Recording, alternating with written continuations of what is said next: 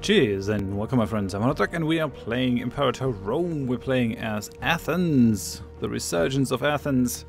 It's a bit of a slow climb, more than a sudden resurgence, but we'll get it. This guy wants a role in government, Anaxicrates, Anaxicrated. Okay.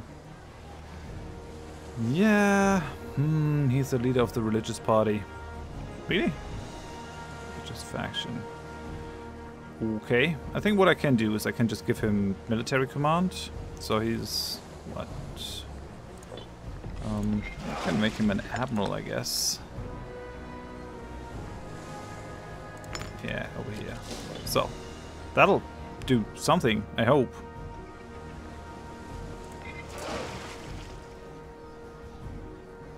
Right. You should be happy now. Ooh, and I got 80 influence. That means I can actually invest this into... Ooh, yeah, nice. We'll get 40 bucks. I'm just gonna invest this into another trade route. I think I should just go for 2 more trade routes and then ditch the policy. That gives us 2 of these. I think it's worth more if we just go and bump the income, I think. Yeah, that's probably best. So, I don't like that Macedon is so strong. Like, that's just not my ideal thing. And they're... I mean, these guys are kicking Pergamon. I mean, Macedon is busy now. The other annoying thing is that in no Paradox game can you actually attack these dudes if you're in a war with them on the same side. That is actually a real problem. Like, this would be the perfect time for me to backstab Phrygia and be like, yeah, you know, whatever, goodbye. And now I can't do it because I'm part of the war officially. I mean, maybe I can just separate peace out. Is that a thing?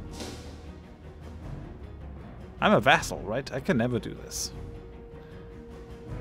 This would be super weird. November 68. We can just check. We can check what that does. I mean, they're also not gonna... Oh, no such state. Okay, that's a bit weird. Olympic Games. That's St. Democrates. I don't have high hopes. This is mainly governed by martial skill. I don't think that's really gonna do anything for us here.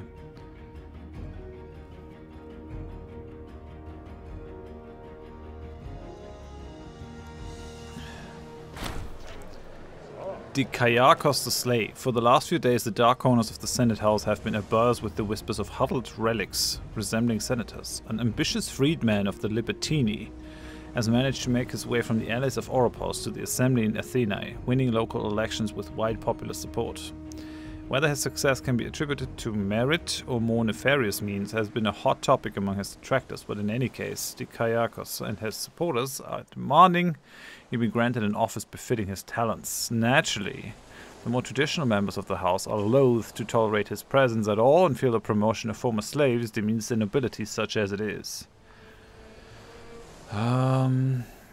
We really don't want to give the populists a lot of support.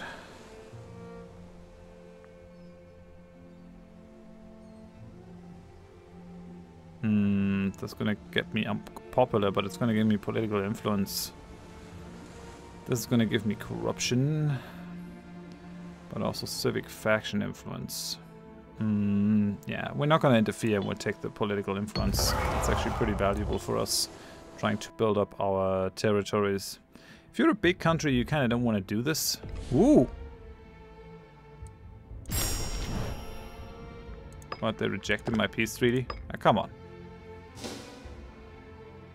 Yeah, the other thing that is new with patch 1.2 is that they took the offering of gold out, which is just mega weird. You can no longer offer or receive gold in the peace treaty. Apparently they did that because they have because they made gold some sort of power thing now, where you can get bonuses from gold. But come on, that's not really an argument to take out gold from peace treaties. That's just plain weird. not to have that. It's just wrong. Come on. Leader of the faction commonly concerned with matters civic has proposed a potentially favorable deal. In return for a brief tax relief on the wealthy, he assures us that we can rely on the support of a portion of the civic faction. What? 5 years and 10% less tax? How about you just go and screw yourself, eh? Yeah, I think this guy actually really had the governorship go to his head. I don't think he's a good candidate. I think we'll get rid of him. Oh no, this guy is part of the populists. I don't like it.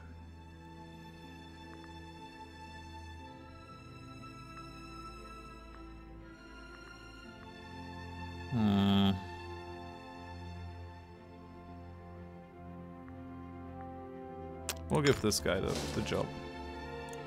That's alright. So we're almost there for another trade route. And we're almost at 2 political influence. That's actually a lot. I've been not able to get as much political influence as other countries. It's probably the democracies that are giving us more. Can keep people happy for a decent amount of time. Okay, let's go more business investments. Aha! And more inventions. Okay, discipline, squadron discipline, navy maintenance cost reduction. Sweet. Oh, was the navy maintenance? No, it was not automatically set up. I've got religious advances. Ooh, I got the do not disturb my circles. Yeah, I haven't really been playing with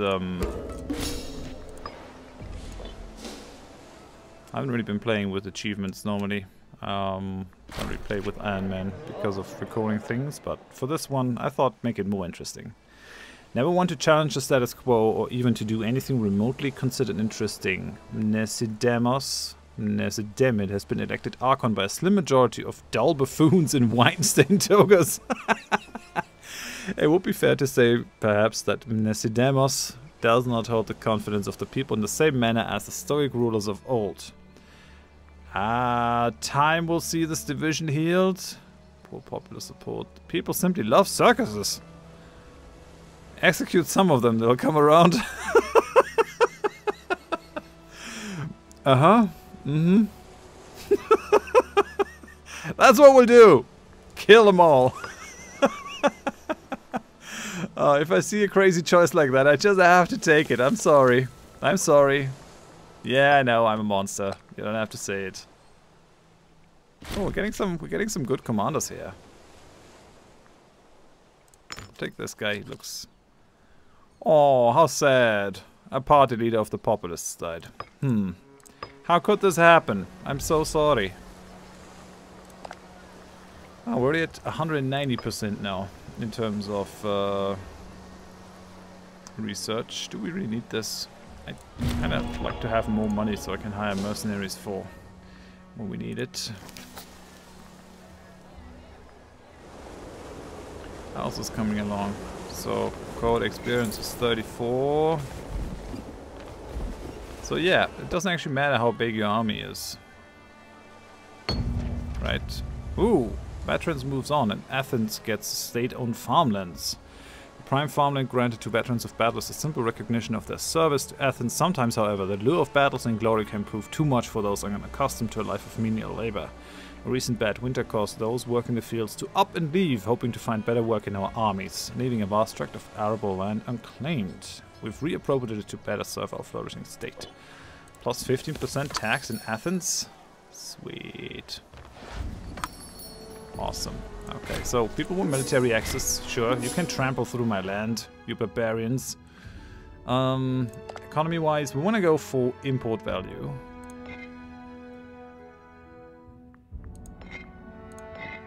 Yeah, that does give us a bit of an income boost. Ah, yeah, just didn't want to lose the gemstones or the papyrus. Just hope we never find us in a war with Egypt. That would be kind of annoying. Phrygia taking back that chunk of Pergamon. I don't know. Yeah, we can let Thrace move through, I guess. What? He's been killed! Democritus has been killed! No!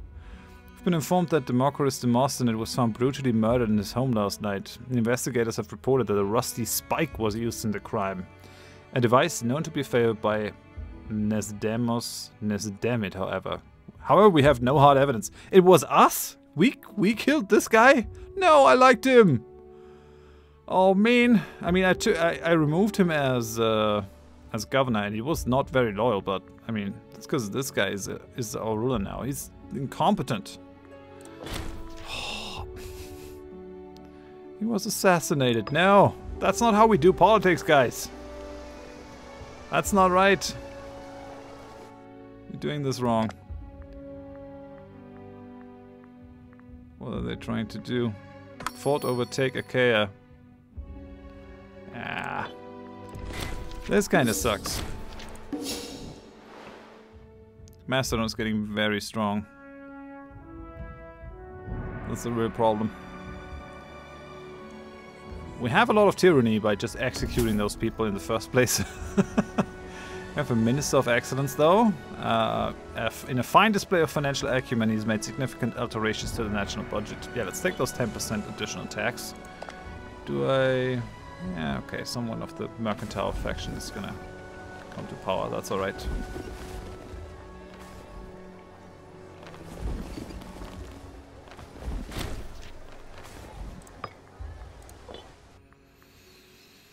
Ah, look at this. Look at Macedon just absolutely wrecking face.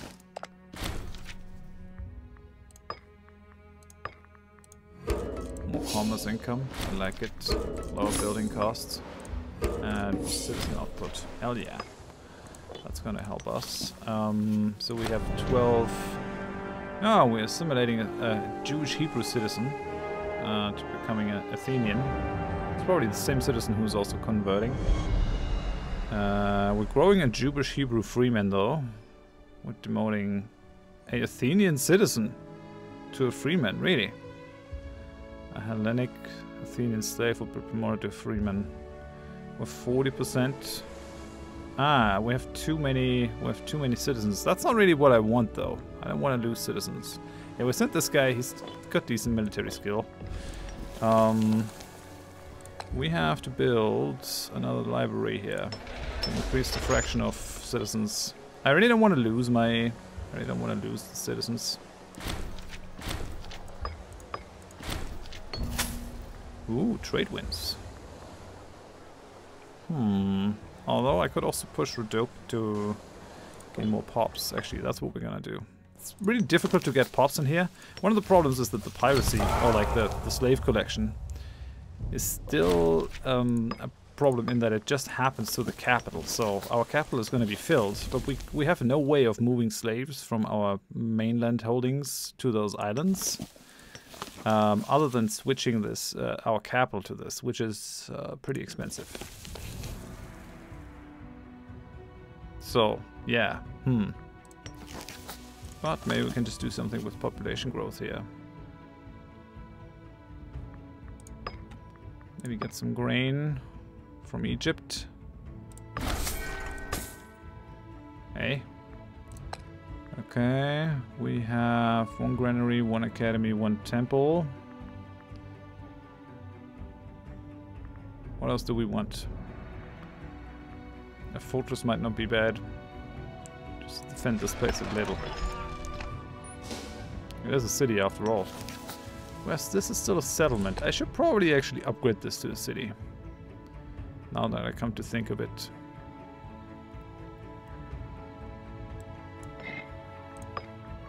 Okay, let's do that. We are missing someone for martial advances.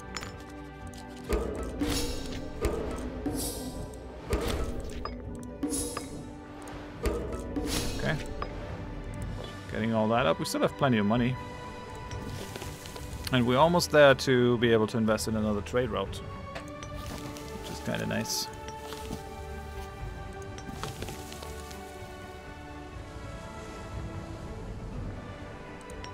Or do we want to take one of the others?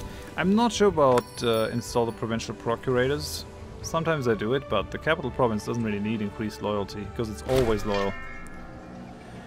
A feast for Carsus. The residents of Lemnos are holding a celebration in honor of their much-loved governor, renowned for his beneficence, tolerance, and common sense. Okay. Yeah, sure. On with the celebrations. Yeah, our researcher was killed in a freak accident. I wonder what he was... Maybe he was testing a theory or something? What is a freak accident exactly? Like in those times.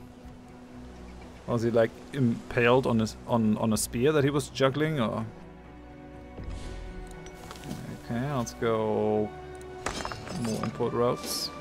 At some point we'll probably also have to start pushing the building slots. It's going to be pretty important to march through my lands. Whatever, come on. God, yeah.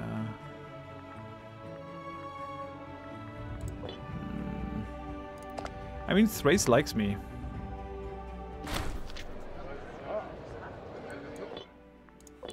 Maybe I can pull off an alliance with Thrace or something against Macedon. The problem really is that Macedon might just want to destroy me. Some issues tend to divide the house, and more so than foreign policy. Whilst I was being debated in the Senate, Nicoclid approached our Archon and offered the support of a large portion of the populist faction.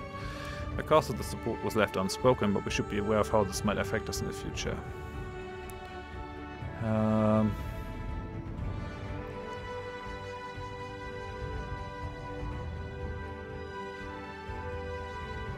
No. Thanks. I don't want to be indebted to the populace. It's not a good idea.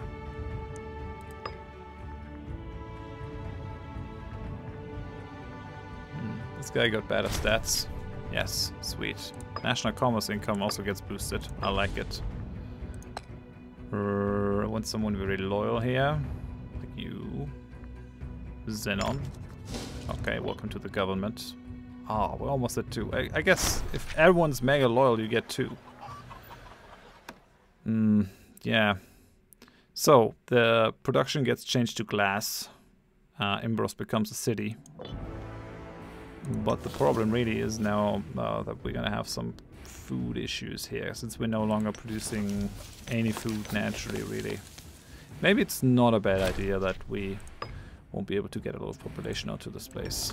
I don't know. Build an academy. Library.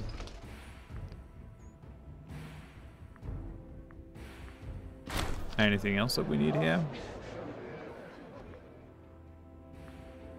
Build a marketplace, maybe. The civic faction and the Mercantile faction have often been at odds. Nonetheless, their leader has approached us with an olive branch offering a limited amount of cooperation in return for the vague suggestion of a future favor. How could we possibly refuse?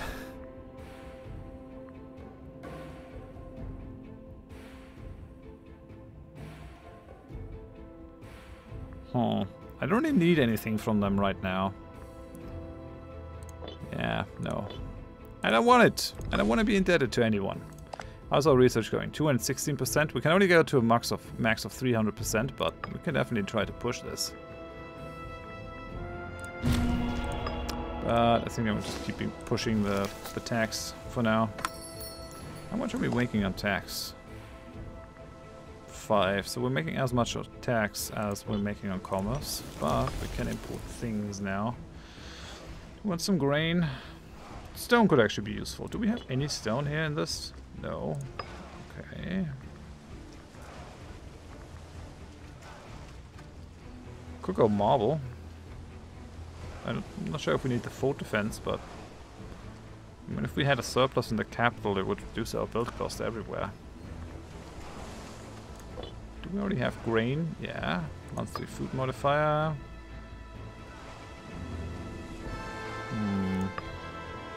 Yeah, we can just get it from the Nile Delta.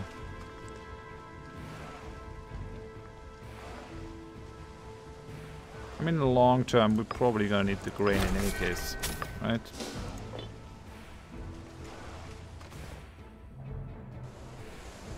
Gonna need all the grain.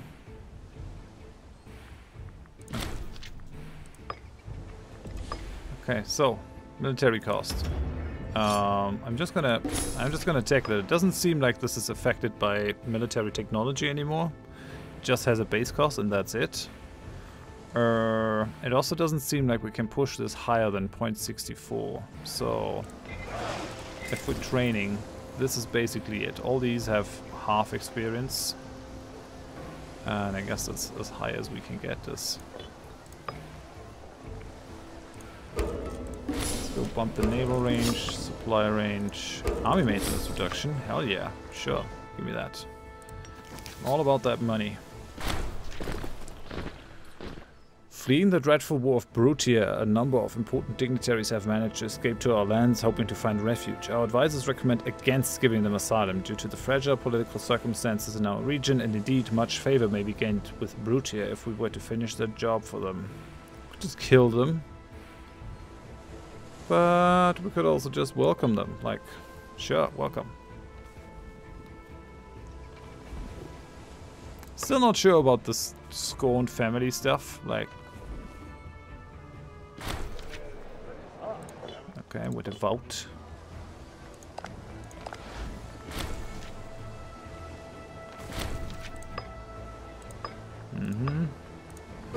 Soothsayers. We'll take all of this. Religious provincial investment costs. Sounds nice. So these guys have 767 pops now. 63 territories. We have 58 pops. So basically we're not even in the same league. These guys have 400 pops. 2, 1, 1, 2. 2 in every area. Whereas we got 4, 3, 3, 2, 4. Okay. Touched by Hermes, Athena has seen a huge influx of traders and travelers from far and wide recently. One of our advisors jokingly suggests that we must have been blessed by Hermes himself. It might have been a joke, but paying our dues to the god might be a good idea nonetheless. It could only be a boost in long-term business, right? So we can make the most out of this. Thanks to Hermes is in order, so I could push this. Commerce influx. This is just 5 years. This is 10 years. Local tax, omen duration. I think this is better. Thank Hermes.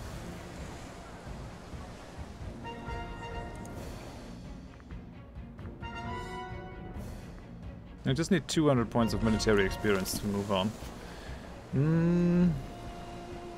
Kind of thinking starting to build up the building slots might be good, but we still don't have everything in our capital, so probably go with a couple more trade routes. Plus, having more trade routes also increases the amount of pops that you can fit into this. You can see that every trade route gives us a 2% bonus to this, so having a really big trade hub with a lot of trade routes is pretty beneficial.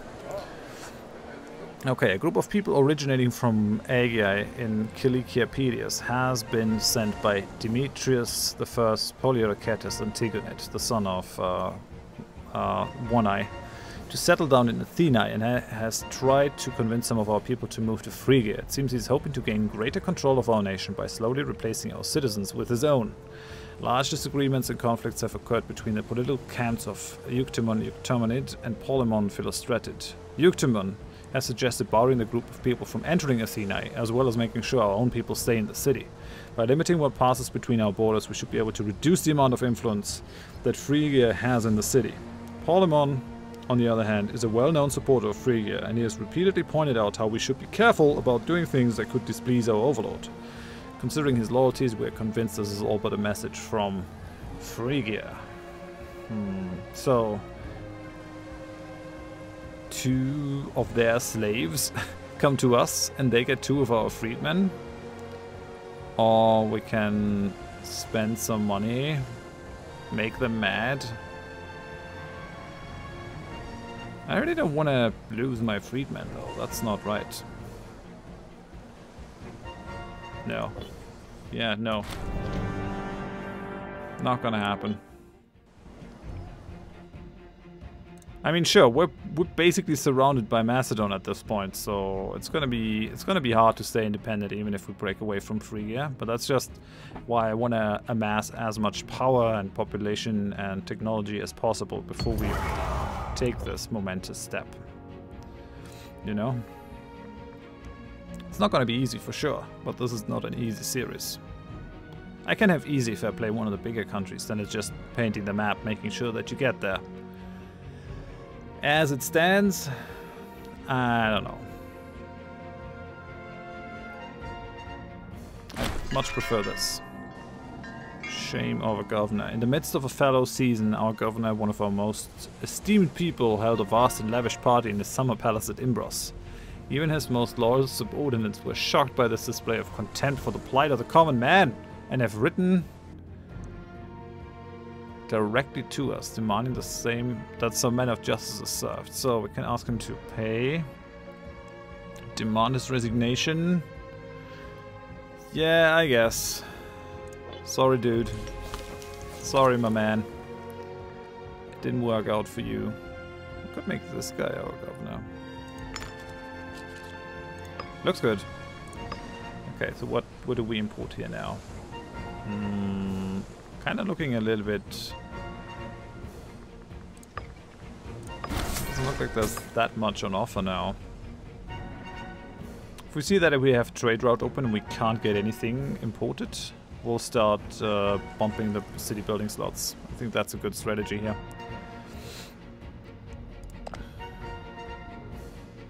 Fighting Buridabenzia. It must be somewhere up here, I think. Yeah, over there. Alright, I guess. Oh, Macedon is also allied with Getia. So, Thrace and Macedon are allied with Getia. And Pergamon, so they have like some triumvirate. Actually, no, it's full parties. But Pergamon is kind of small now. I wonder if that's going to happen. They're going to be able to bring Pergamon back. The beating of hooves. In the far-flung lands where the wild Scythians ride, there are rumors of war. A bright star has appeared, promising the Dahe a new home amongst the lands to the south. Its messengers from all around bring word of preparations in the steppe. It would be wise to consider our situation. Even the stoic Greek kings should fear this threat, and an invasion of the promised magnitude has the potential to destabilize the world as we know it. So Parnia, Xanthia, and Pisuria become a client state of Sakia. Okay. Must be somewhere over here. Yeah, over here. Sure. Whatever you want. It's not gonna disturb us over here in Athens, I don't think. They don't really have anything that they can do to us. National tax increase, another capital import route, sweet governor loyalty. It's all very nice. I like it. So, there's only wood that I can get now. Really? Come on. Okay, we'll probably have to invest in our own buildings then. Guess there's just not enough slaves going around in the world right now, so production isn't very high. Ooh, trade hub developing. The little-known city of Imbros has been gathering quite a reputation as a hub of free trade. People from all origins are beginning to flock here in order to sell their wares in our land. While this is clearly of benefit to us, we should consider how best to maximize our advantage. So we can get merchants, freemen, slaves, or we can just push the pop growth. How long does that go? 20 years. That's actually not inconsiderable. What are we trying to do here? Academy, library. So we'll go merchants. That's gonna cause a demotion. Alright. Religious factions in control. As long as the populists aren't in control, everything's good. Gotta really make sure to not empower the populists in any form or fashion. Because that's the way into disaster. Alright. I mean, things are looking good. Getting slowly but surely to the point where we can go on the slave raids. I know it's kind of disgusting from a moral point of view, but it is going to allow us to gain power. Because the funny thing is, like, you gain aggressive expansion if you go on a lot of slave raids. But since we have such a powerful overlord, what are they going to do about it? There's no way they're gonna do anything about it. Now, it would be nice. It would be very, very nice if they actually added support independence as a diplomatic interaction like we have it in Europa Universalis. Because then I could ask one of the big guys to just, yeah, break me out of Phrygia, which that kind of surprised that that isn't a diplomatic tool that we have in here, but I'm sure it's gonna happen eventually, I hope. At least that's what I'm thinking. Oh, we're already at 270% now in terms of efficiency. Sweet. We're already getting somewhere here. I like it. It's awesome. No! We're no longer importing grain. Why? What's happening? Vegetables? Okay, let's get vegetables from... We have a collapsing temple. Beautiful temple in the province of Lemnos has sadly collapsed in a minor architectural incident. If we wish to, we could invest a little money in restoring it.